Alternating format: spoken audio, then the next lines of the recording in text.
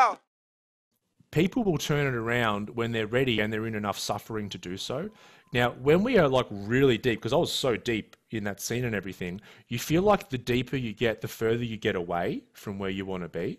But in truth, what I've seen so much over the last years is that people who think they're really far away from this place they want to be, it's generally just around the corner. It's much closer than they think. And it's like, it's not like every single facet of life needs to be turned upside down. There's a few cogs that need to be turned, which just make drastic difference in someone's life. So yeah, I'm fortunate that it happened in such a short time. But I mean, that's why when we were running the physical center, programs were 8 to 12 weeks, because we found in that time we could really get someone turned around. Because yeah, we weren't just going to make it one session and everyone was going to do it the way I did it. Yeah. We need to, because you never know what's going to happen, because obviously I stopped using drugs and felt great after that. But then by continually keep going and doing the work, because like I said, just the stopping of drugs isn't the end of the work, you know. By going through that work, I then just found out that this is what I wanted to do with life, and I started finding meaning and purpose. Yeah. And this is where some people can get tripped up in this world, yeah? Because what happens when you here's the thing, like if you imagine 3 steps, like whether it's mental illness, addiction, whatever it is, address these past traumas, address these negative patterns and these emotions that we have stored throughout our life. That's probably the most important, okay? Foster, you need to surround yourself with people who are lifting you up and not bringing you down. So you need to be very, very aware of your connections. Yeah, so connection's so important as us human beings, and we want the right connection. And then the next thing is finding some sort of meaning and purpose in our life. And that doesn't have to be, I'm going to open up a fucking center and help people. It can be just like, I'm going to dedicate myself to being a great dad, or I'm going to get involved in a local sports club and foster those kids, or whatever it is. But we need some sort of meaning, because especially with drugs or alcohol, when we first stop, recovery, which I fucking hate that word, but recovery, right? Recovery is like our sole purpose, right? So all we're doing is like, I'm getting clean and I'm staying clean. And our family and friends and like people who are there, they're clapping us along and we're getting cheered and we get all this positive affirmation from it. And we're really fired up and excited. And I see so many people slip up because they don't find any other purpose. And what happens, whether it be a few weeks, a month, a couple of months, what will happen, all of a sudden people stop cheering now. It's like you've been clean for a couple of months. You know, it's like now that purpose that you had, if you don't find some other purpose, this is when people can now fall back into old traps, because their purpose became about being clean. Now I'm clean. Now what? Then we feel there's like a void left there. And if we don't address that, we can get sucked back into these old patterns. That's such a good point. You know, and I think you often find that with trauma work, people get very addicted to this notion of there's still something down there. There's still something down there, you know, and they go and go and go, which I think is good. But I think your point is even more right. You know, we are fundamentally future oriented, and it's like we can do the work, but we simultaneously need to integrate it. And there still has to be something else driving us beyond, oh yeah, or I'm healing myself.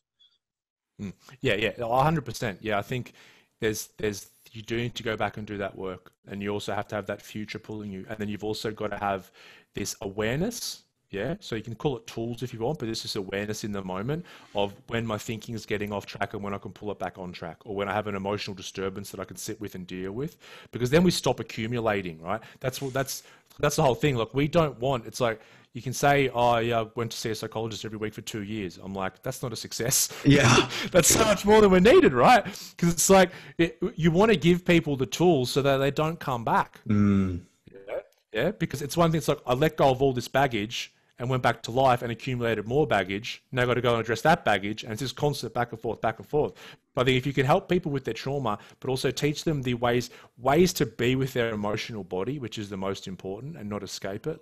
Work with that energy, not against it, not suppressing it, not an escape from it. And also noticing our thought patterns, which requires an awareness. And normally when you do the trauma work, you gather this anyway, because normally we're not aware of our thoughts and emotions. All we care about is what's happening out here, right?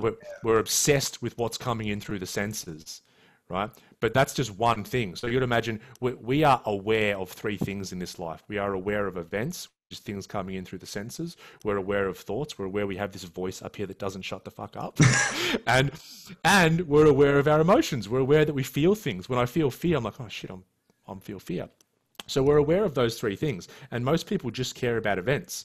Yeah. So what happens? They get a disturbance in their thoughts or emotional body. Then all they want to do is change external circumstances to make this stuff feel better.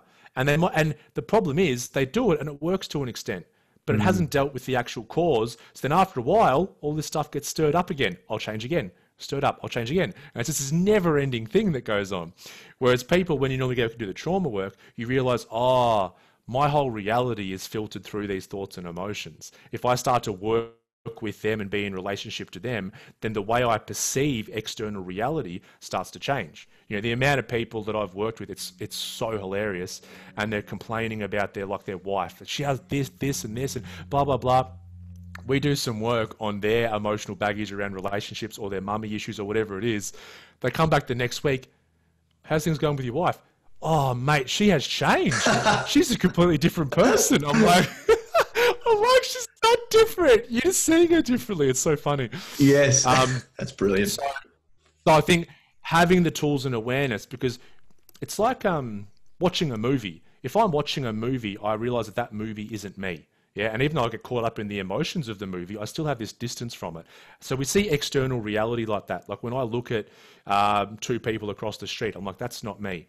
Yet, when I look at my thoughts and emotions, they're so close, yeah, because the thoughts are kind of up here, emotions are generally heart-based into the stomach. I just identify with them as me. As soon as I'm identified with them as me, I can't be in relationship with them and I can't actually work them.